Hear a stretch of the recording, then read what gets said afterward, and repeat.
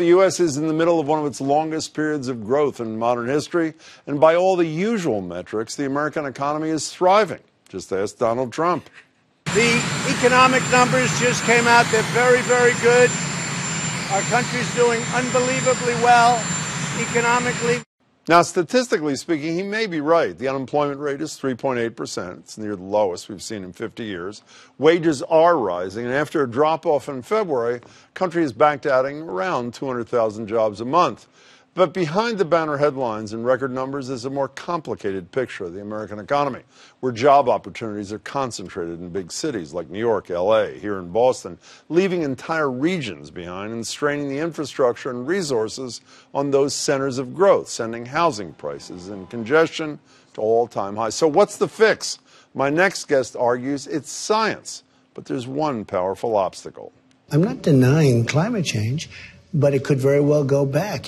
You'd have to show me the scientists because they have a very big political agenda. If you have a windmill anywhere near your house, congratulations. Your house just went down 75% in value. And they say the noise causes cancer.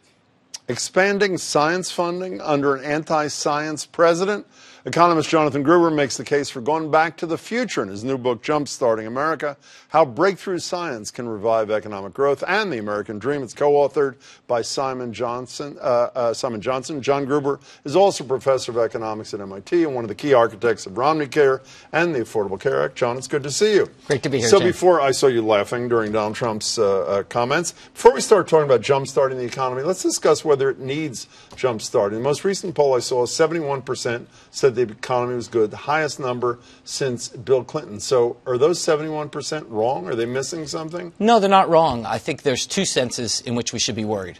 One sense is there's a lot of macro indicators that suggest a recession may be coming. The yield curve, the difference between the long-term and short-term interest rates, just went negative, which has predicted each of the last several major recessions.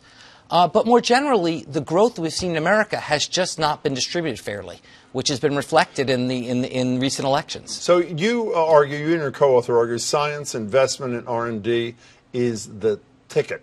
And you argue that it's not something new. We've done it before, and it worked. Give us a little history. Sure. This is an amazing fact that not many people know, which is that in the wake of World War II, the U.S. made an enormous investment in public financing of research and development. By the mid-1960s, 2% of our entire economy, one in every $50, was government-funded research and development. Out of that came everything that makes the modern economy. Like what? Every part of your phone, satellites, digital computing, modern pharmaceuticals, all came out of investments that the government made. More importantly, the growing American middle class came out of those investments. Those investments yielded job and economic growth. So if it was such a great idea and it was working, why did it end? Well, three reasons. First of all, the hubris of scientists. Scientists decided that science solved all our problems. They proposed a nuclear pen. A nuclear pen. They sort of ignored some of the hazards. Second was the scientists and the politicians found it easy to agree when it was wars, cold or hot. Once we got away from that, scientists and politicians started disagreeing. As we say in our book, if you speak truth to power, power will cut your funding.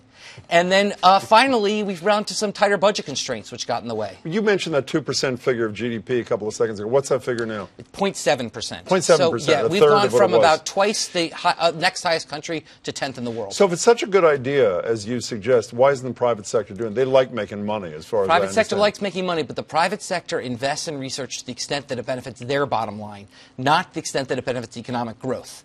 And to point this out, we turn to one of the most compelling examples in the book, which is the Human Genome Project. Okay, in 1975, two economists won the Nobel Prize. Two scientists won the Nobel Prize for discovering the sequence of human DNA. One of them in the 1980s proposed setting up a company to sequence the human genome.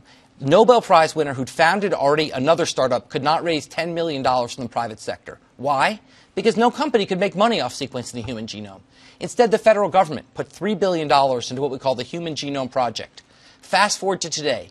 The U.S. has a genomics industry which has created $1 trillion in economic value, 300,000 jobs at an average wage of $70,000 a job, all because of the government investment the private sector wouldn't make. Without which it wouldn't happen. Yeah, but the other thing, I want to talk about numbers in a second without giving people a headache. The other missing ingredient is not just a leader who believes in science, but an inspirational leader. You mentioned World War II. I assume this extended into the race to the moon with John Kennedy, no? It did. It began in World War II. It then re-picked up with Sputnik in '57, and then kept going with the race to the moon. The trick with the race to the moon was once we got there, the inspiration kind of fell off. You need to recognize the inspiration for science needs to come not just from a scientific goal, but recognizing it's central to economic growth. So how do you overcome a guy? I mean, while people laugh, you laughed, I laughed.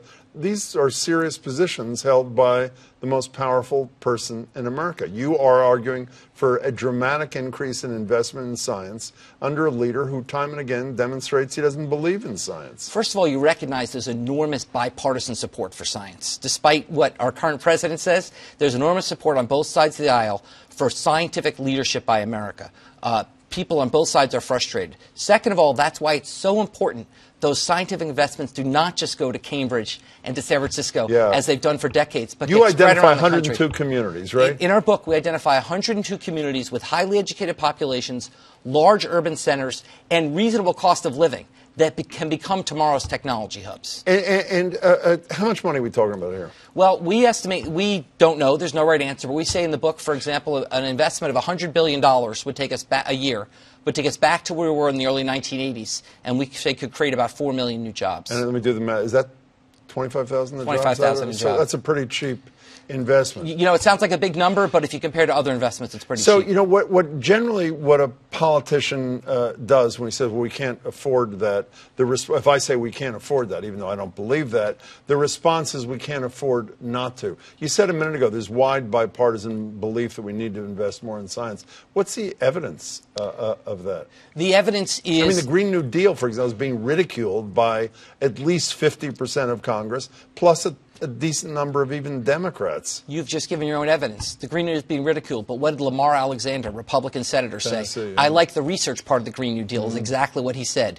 There is support for research because there's evidence that research creates jobs and economic growth. And there's support at the local level. Localities want these investments. Okay, they want investments. They just don't want another bridge. They want investments that are going to grow their economies, and that's what this could be. But, you know, the academic argument for this, I don't mean that in a pejorative way. I know it comes out in a pejorative way. Maybe I did mean it in a pejorative way. I mean, you talk about World War II, there was a common cause. Right. You talk about the moonshot, there was a common cause.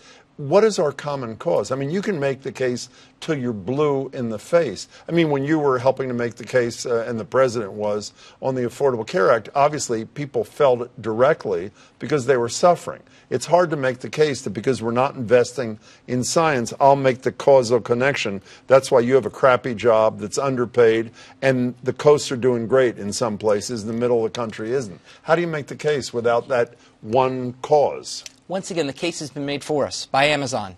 When they put out HQ2 to bid, 230 cities all across America desperately reach for those jobs. That's not the sign of an economy that's booming. That's the sign of cities recognizing that they are struggling to compete with the superstar cities on the coasts.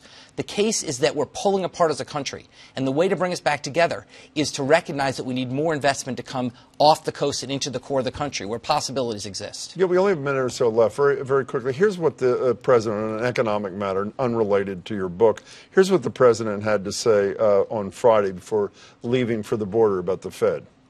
I personally think the Fed should drop rates. I think they really slowed us down. They should drop rates, and they should get rid of quantitative tightening. You would see a rocket ship. Despite that, we're doing very well. We don't have time to discuss, you know, Mr. 999, Herman Cain, and Stephen Moore, who didn't pay his child support, his two nominees to fill, I guess, their 7 seats on the Fed. But I have to say, as a non-economist, there's some appeal to the notion that rates should be dropped, and that will trickle out to all the rest of us. Is Donald Trump wrong here?